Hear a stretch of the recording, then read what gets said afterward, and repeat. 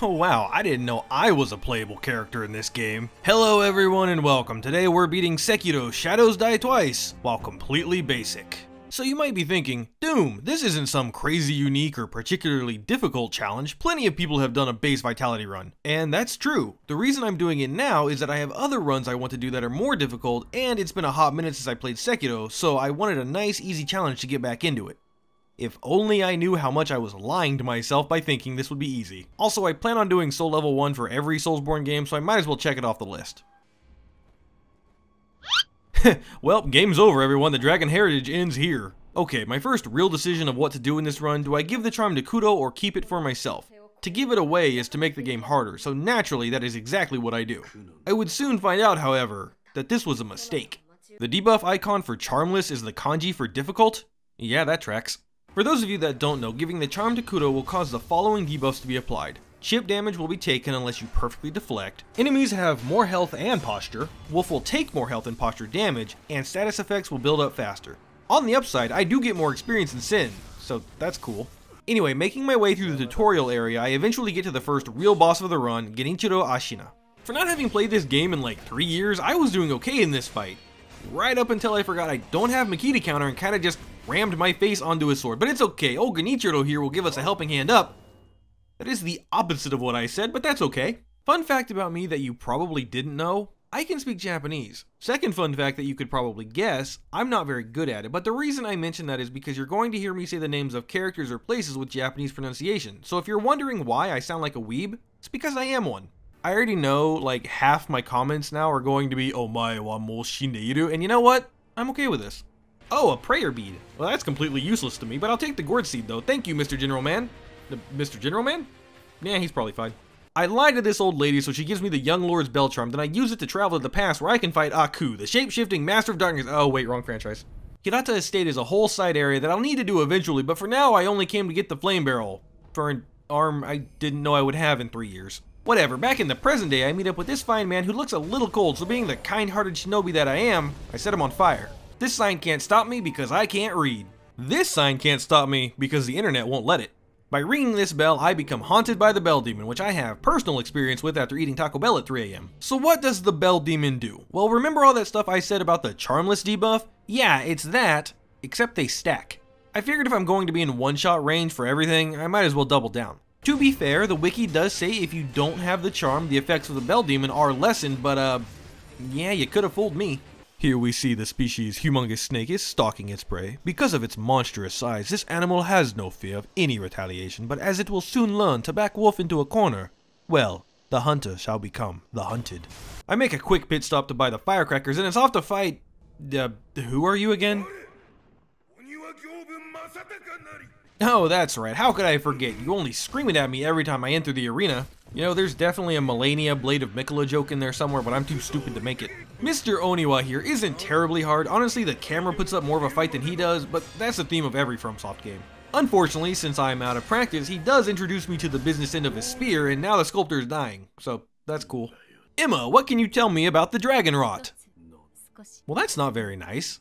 I remember when Dragon Rot was first announced and I thought it was a horrible idea. I mean, a mechanic that punishes you for dying? In a FromSoft game? That sounds awful, but really? The Dragon Rot kinda doesn't do anything? All it does is lower your chance for unseen aid and make it to where you can't progress the affected NPC's questlines, but like, does that matter? I can only think of one NPC's questline that would make a difference, and that's for the merchant that can expand the store if you do it, but that's pretty much it. Everyone else is just for world building. Anyway, back to Gyoru. It took me a little while to get back into the swing of things, but when I do, he goes down easy. Now I have the only remaining choice for this whole challenge run. Do I level attack power? To me, attack power is the same as leveling weapons in Dark Souls. It doesn't violate the Soul Level 1 rule, and fighting in-game bosses with 0 attack power just sounds tedious, so I decided to allow it. Immediately following that great boss is this horrible one. No joke, my notes for this section just reads, "Get bodied by the blazing bull." I had initially planned to do Hirata Estate much later, but the bull here was such a hard wall, I decided to do it now. Back in the past, I buy the Withered Red Gourd hoping it'll help with any burn status, then meet up with dear old dad who would never ever do anything to hurt me. He gives me the key and tells me to go find our lost child, and it's off to the top of the estate where I take on Juzol the Drunkard. So the resident alcoholic here is surrounded by a bunch of other enemies, shield guys, bow guys, swords guys, and I don't really understand why. Okay, it's to make it harder, but like, why, FromSoft? Why did you make a game with such an incredible combat loop, then ruin it by having some fights with groups of enemies? This game shines when it's a one-on-one duel to the death, but here I am fighting like 7 guys at once. There is a blue shirt man nearby that'll help us if we politely ask, and I think he's intended to keep the enemies distracted while you thin them out, but honestly, it's easier to kite them around and pick them off than ask for help with the boss. So I didn't actually mean to have Juzo drop aggro here, but hey, I'll take it, making this fight much, much easier. Well, rip a blue shirt guy, but hopefully in his dying breath he saw us win. Couldn't do it without him. No idea what his name is. Next up is Lady Butterfly, and she... Yes, game, I know about vitality and posture. Wow, that is a really late tooltip to show up. Whatever, the hardest part about this fight is that because of her relatively small size and the fact that she uses her feet, it can sometimes be hard to tell what she's doing. That is until you realize that anytime she perfectly parries, if she retaliates with a kick, you can just loop her. If she jumps away, then you have plenty of time to tell what she's doing. Phase 2, she adds some unblockable butterfly kunai attacks, which are kind of annoying, but she also has this ability to summon a bunch of adds. You're meant to use a snap seed to dispel them, but what if you just don't let her summon them? The fight is much easier when you just bully her into a corner and she can't back off and actually do the ability. Eventually, she goes down. I make a quick stop to get the Mistraven feathers, and now there's nowhere left to run. It's time for the Blazing Bull. I hate this fight. Like, really, it is the worst fight by far in the whole game. The whole time the game has been teaching the player in order to win fights, you have to either lower the boss's vitality or break their posture, both of which can be done through constant pressure and deflecting attacks. So tell me, why does this boss not only have obscene posture regeneration, but also hyper armor on attacks, as well as causing you to take chip damage on perfect deflects because of the fire horns? It doesn't make sense. You could make a case that the hyper armor is because he's an angry rampaging bull, and okay, fair, I'll give you that, but taking damage and status buildup on perfect deflects is kind of, well, bull. I know it wouldn't make sense to have it only happen on blocks or imperfect parries because it's the same sword, but you can't punish the player for perfectly deflecting attacks, which is the core of the combat loop. It just doesn't work. The other way to fight him, that basically everyone does, is to simply run around until the boss does this little drag, swivel, turn thing, get 1 or 2 hits in, and repeat. The problem there is that not only does the boss take reduced damage to his body, but what's the point of teaching this to the player when literally every other fight is meant to be taken head on? Don't get me wrong, using Wolf's superior speed is helpful in many boss fights, but I can't think of one that the whole thing boils down to run away until I can get 1 attack, then repeat. To make it worse, because of the increased enemy health, the bull no longer one-shots the adds in the fight, so I either have to kite the boss attacks into them or deal with them myself. That last point isn't the fault of the game's design, it's something I did to myself, so I can't say it's unfair, but god is it annoying. What I need to do is come up with a strategy. Maybe I recruit some of the friendly locals to help, or if that doesn't work, maybe I can ask one of them to jump on his back and ride him towards the enemy tower. Oh sorry, I'm not talking about Sekiro, I'm talking about today's sponsor, Clash Royale. Clash Royale is a real-time multiplayer game starring the Royales, your favorite Clash characters, and so much more. But in this game with so many characters, we all know who the single most important is. No, it's not the king or the princesses, or even the baby dragon, if you can believe that. It's the Hog Rider. Yes, go my Hog Rider, so majestic and fearsome, yet cool and collected. On the battlefield, he is truly a sight to behold. He will stop at nothing, and I mean nothing, to tear down the enemy fortress, and oh, he's dead. Not to fear, I have plenty of other champions and minions to fill the now canyon-sized hole in my heart. My dear Hog Rider, you will be he's back! But really though, I have been having so much fun playing Clash Royale. It might be the collector in me because there are dozens of cards that can be gathered and upgraded, including the aforementioned best one ever, Hog Rider, but so many more. There are spell cards you can sling at your opponent to rain damage from afar, or towers that will defend your kingdom from invaders, all with their own strengths and weaknesses. Or perhaps I like it because of all of the possible build varieties between charging the enemy or building more towers to interrupt your opponent's plans. Or maybe it's both. Yeah, both is good. Build decks to your heart's content. Will you settle on an offensive playstyle or maybe an aggressive one that rushes down the enemy king? Personally, I prefer to be a little tricky, bait my opponent in defending one side and sending my troops to dominate their undefended tower. Ignore the fact that they've already taken one of mine, it's all part of the plan, I swear. A battle well fought, my valiant opponent, but in the end, I stand victorious. Never mind that it's a tiebreaker or the fact that I lost our first 4 matches. Wait, are we still recording? No, edit that out. Battle along the trophy road for glory and to find powerful rare cards to add to your collection. But it's mostly for the glory. Use my link in the description below to download Clash Royale right now for free, or you can use my QR code on the screen. Really, they've made it so easy to play. I look forward to facing all of you on the battlefield, and a big thanks to Clash Royale for sponsoring this video. Now, if only I could bring the Royales to support me with the Blazing Bull. It took far longer than it should have, but with him down, I can finally progress. Fortunately, at this point, the game opens up a bit. There are 4 different main paths that we can take, but only 2 of them are completable right now. Still, some non-linearity is nice. Elden Ring really spoiled me with the whole, this boss is too hard, I'll go try something else. Back in my day, if you were slamming your head into a brick wall, the only options were to keep slamming or give up, and mama didn't raise no quitter. I climbed to the top of the tower to meet objectively the best enemy in any game ever, then infiltrate the castle. Oh no. I believe this is intended to be the path a normal player should follow, but really I'm only here for Sabimaru. After grabbing it, I make my way towards the reservoir. See this green thing meant to indicate where I can grapple? Yeah, it's more of a suggestion really. Shikibu Toshikatsu Yamauchi, my mortal enemy. I don't know why, but this man gives me more problems than most bosses do, and after dying to him a handful of times, I began to wonder why I was even fighting him. The prayer bead he gives is actually worthless, but at this point, it isn't about the items. It's about sending a message. Excuse me, ma'am, what's at the bottom of this giant hole in the ground? Time for Snake Eyes. I used to hate this fight, but then I was told you can actually parry the grab, and that makes it much easier. As long as you don't miss. The game never once tells you this, by the way, and it makes me wonder what other attacks have a weird interaction that are exceptions to the rule. In Mibu Village, I meet up with Odin of the Water, and if anyone is wondering if I've been having fun on this run, no, the answer is no. Even though she's a mini-boss, I still wanted to fight her because she's unique to this one area and has fun attacks to parry. Plus, Sabimaru absolutely melts her posture. Now it's time for my second brick wall of the run, Corrupted Monk. This boss has the highest posture recovery of any enemy in the game. It's ridiculous, and it means I have to do vitality damage to even have a chance at winning. The game wants you to either use Divine Confetti for the guaranteed vitality damage through blocks, or use Snap Seeds to deal heavy damage, but my problem with that is I don't like using limited quality items like the Confetti. For Snap Seeds, I didn't actually know that they cause damage and thought they only stun the boss, so that's my mistake, but I stand by not wanting to use items I can't readily get an unlimited amount of. I spend well over an hour just throwing myself at this boss, which in hindsight doesn't sound like a lot, but I'm sure whatever number of deaths I'm putting on the screen now would indicate I'm good at this game, I swear. As annoying as this fight was for me, I will say Corrupted Monk has one of the most fun movesets to parry, and eventually she goes down and I gain the ability to breathe underwater. You know, that totally normal skill all shinobi have. Oh god, the voices are back. Yeah, against my better judgment. Senpo Temple. I love this area, it's just so pretty. I mean, the whole game is gorgeous, honestly, but Senpo Temple and another late game area are just stunning. Then again, I'm probably biased. Ah, Mr. Armored Warrior. I like to think this fight is From's way of pitting a strength main against a dex main because we all know who the most powerful is in the end. That's right, gravity.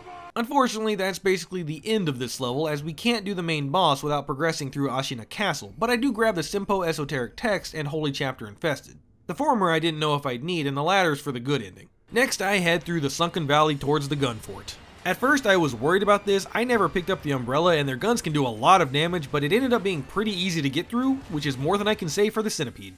Now, this boss isn't supposed to be hard. You just parry his full combo 4 times, and that's it, he's done. But this fight is what really made me feel the base posture that I had. Perfectly deflecting attacks will build your posture meter, but will never break it. Imperfect parries, however, will. What that means is that even if I perfect parry the first 8 hits of his combo, if the 9th hit isn't perfect, it'll break my stance, leaving me wide open to an attack, which usually results in death. Oh, and you know I'm taking chip damage for every mistake I make, so that's cool.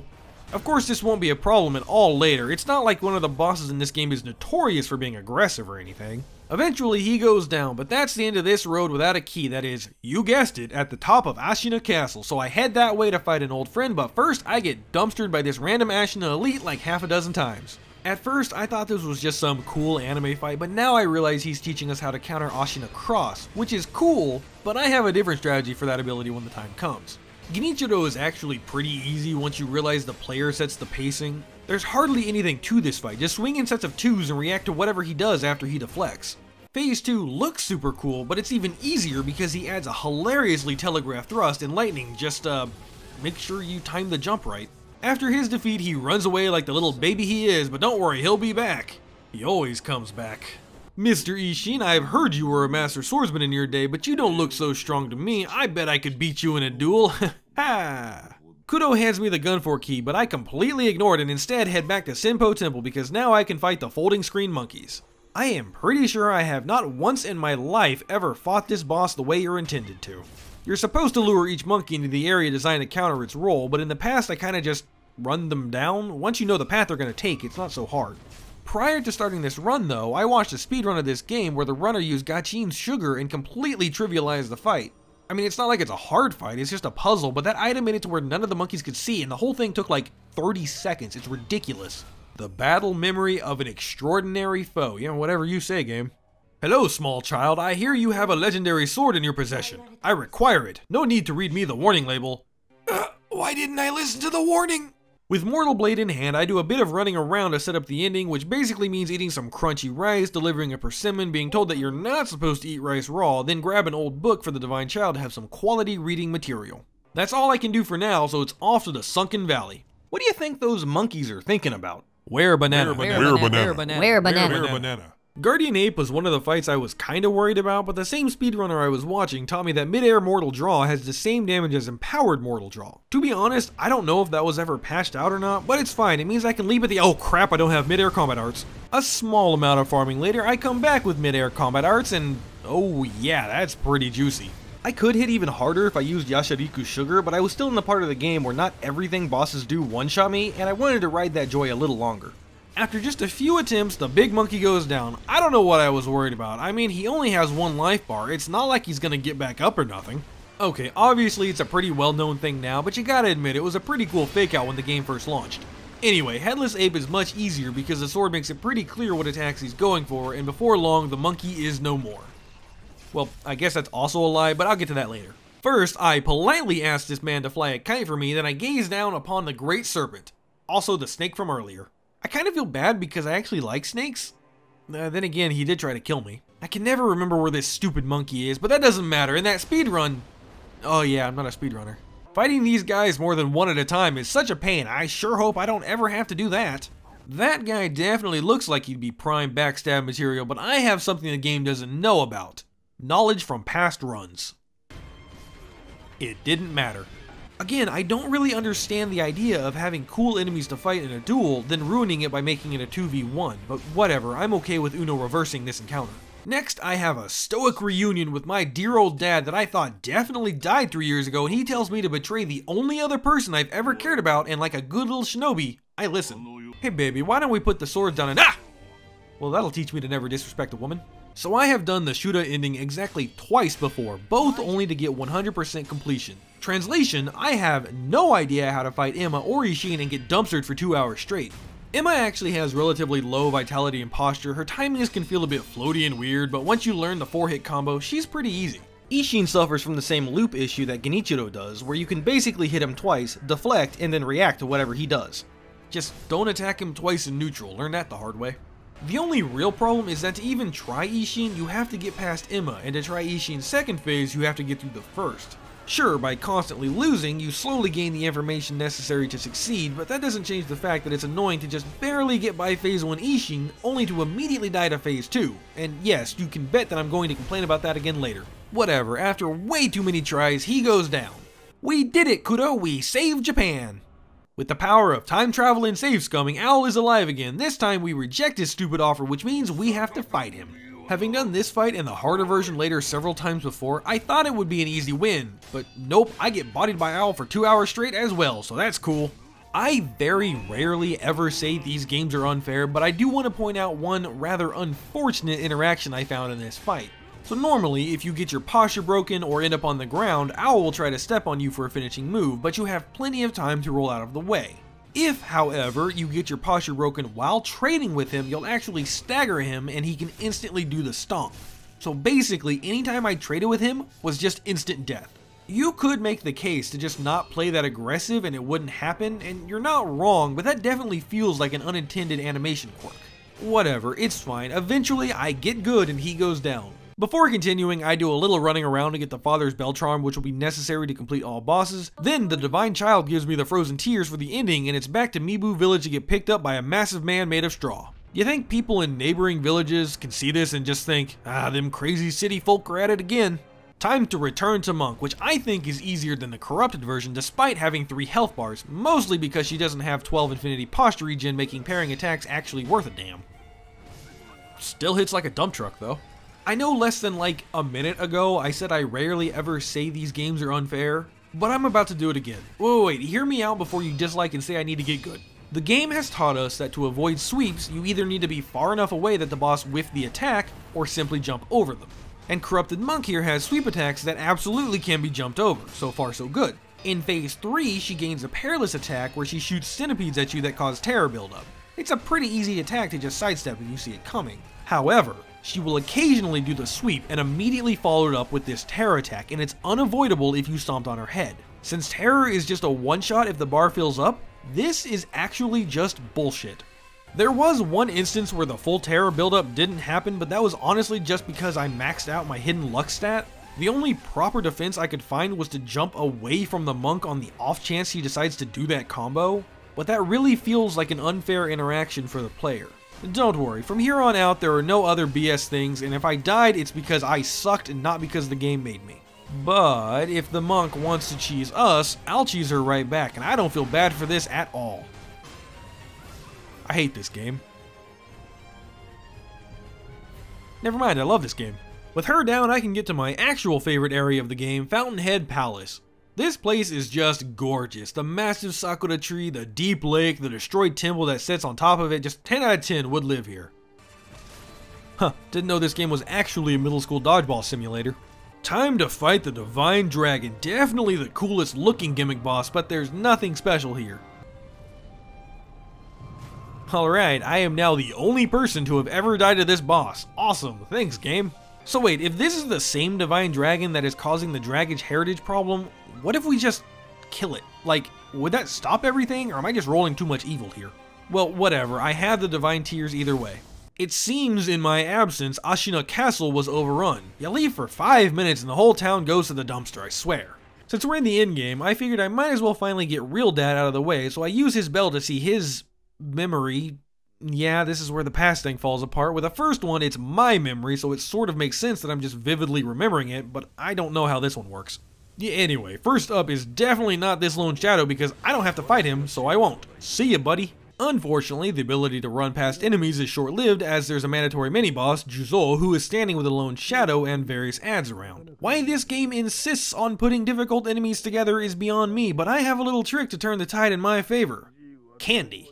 Gachin's sugar, to be exact. It's a little finicky, but it's possible to pop one of these then run straight up to the Lone Shadow and friend no jutsu him onto my team. Even if he does nothing to the boss, it still takes him out of the fight, and after literally running circles around Juzo, I can press on to the main attraction. Fortunately, with all my practice from earlier, this version of Owl isn't a big deal. Despite having some differences, Phase 1 feels more like a combination of his two phases for Great Shinobi Owl. Phase 2 Owl does get the cool Fire Owl attacks, but it's like his greatest strength is his greatest weakness because you just jump over it then stomp his blade. I did have a weird end to this where it looks like deflecting his shuriken posture broke him. When watching back the footage, at no other point did deflecting them cause him posture damage, but here it did, and I guess I'll take it? Back in present day, I wanted to deposit my coin into a purse, and this merchant has infinite divine confetti? Since when? Apparently, this happens after you beat True Monk and get the dragon's tally board. I feel like I should just buy a warehouse full of this stuff, but whatever, that's good to know for future reference. So I didn't originally plan on fighting Headless Ape, but it's a memory and he blocks an item I want, so here we are. Fortunately, Mortal Draw decimates him and can even be used to stagger both of the apes in Phase 2. Fun fact, part of the reason I do Mibu Village early is because if you do it before the regular Guardian Ape, you can just skip this fight if you want. You know, if anybody wants pro tips for a game that's almost 4 years old. Either way, with him gone, the arena is now home to the Shichimen Warrior, but I'm armed with enough Divine Confetti to cover a whole parade and the Lilac Umbrella as backup, so he's just in the way. Ah, I see it was I who was just in the way. This warrior drops the Malcontent's Ring, something that I'll make use of soon, and by soon, I mean right now because it's time for the Demon of Hatred. Oh hey, thanks for the experience, Mr. Hatred. So this fight is one that I was dreading ever since I decided to play this game again. I just never learned how to fight him. Half of his attacks do the fire chip damage even on perfect deflects, and I'll just die if anything hits me normally. Couple that with him having a large health pool and 3 health bars, it's not a good time. My first strategy was to use Wolf's crazy mobility and just bait attacks, and it was working, albeit very slowly. I mean like 10 minutes a health bar slow. And of course, one mistake and it's just 20 minutes wasted, but more importantly, I knew this wasn't how you were supposed to fight him, it just didn't feel right. The Blazing Bull is the only other encounter that has you running around trying to do chip vitality damage, and we all know how I feel about that fight. I could have done the exploit and walked him off a cliff, but I didn't want to do that either because it felt like it would take away from the challenge, so I did the only other option I could. I used the internet to look up a guide on how to fight him. I know, crazy, right? Anyway, I found that the ultimate strategy for fighting him was to just hug him and circle counterclockwise. Wait, that can't be right. You're telling me that my most hated boss in this whole game pulls a Zoolander and can't look left? There's no way. But in fact, it was the way. I won't show the whole fight because it still takes like 5 minutes, but literally the whole strategy is to just stay as close to him as you can. The only problem is when he sprints away and he can hit you with a fireball sling, but that can be avoided by running away and baiting the non-fireball variant then charging back in.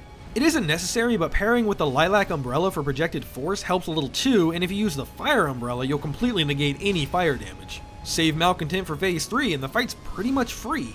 I'll admit, I don't know how to feel about this. On the one hand, I feel so happy that one of my least favorite fights in all of FromSoft is now much more manageable and actually something I look forward to.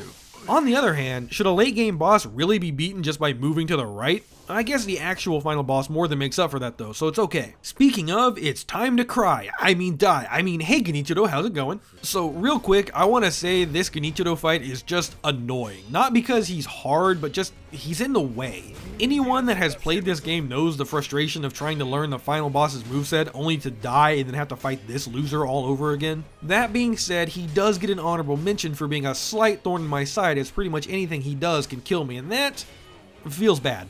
But with him out of the way, it's time for Isshin the Sword Saint. Hands down, the best fight in this whole game, and definitely up there as one of the toughest fights From has ever designed. That being said, there is nothing this man can do that the game hasn't prepared you for.